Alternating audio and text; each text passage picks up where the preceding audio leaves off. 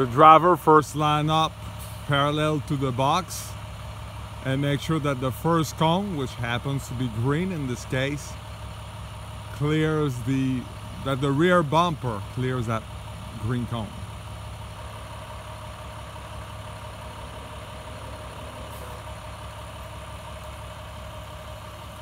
Just like this. Then the driver backs up straight until the back wheel is lined up with that same green cone.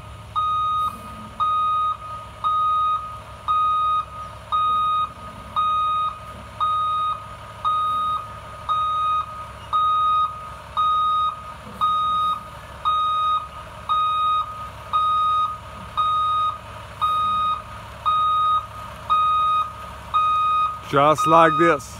Now it's time to do a hard right.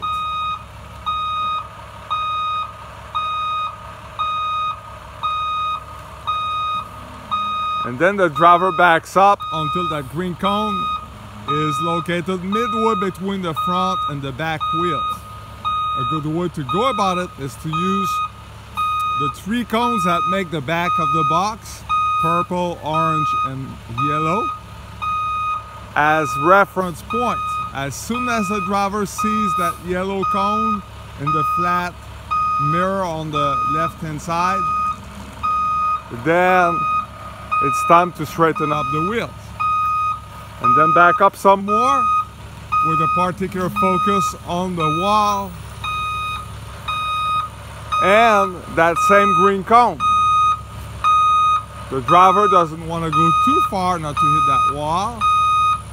And the driver wants to make sure that that green cone is clear. You can use the service door and the cross view mirror near the service door to know when you're about to clear.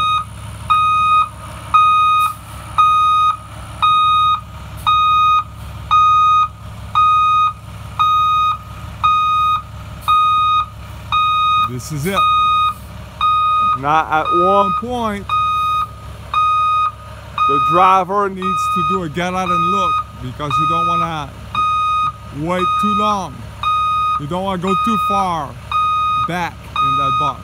You don't want to hit that orange cone in the back. So right now would be a good time to do a get out and look.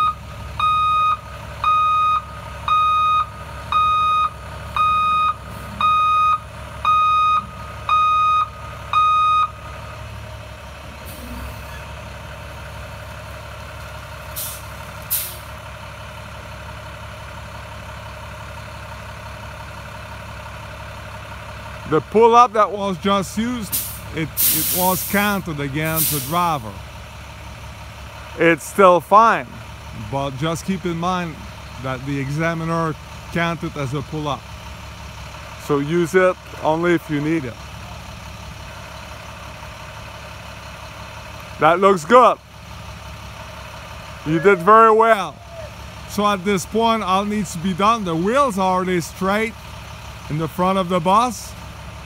If not, then the driver goes back, straighten up the wheels, and blow the horn to tell the examiner that she is satisfied with the procedure.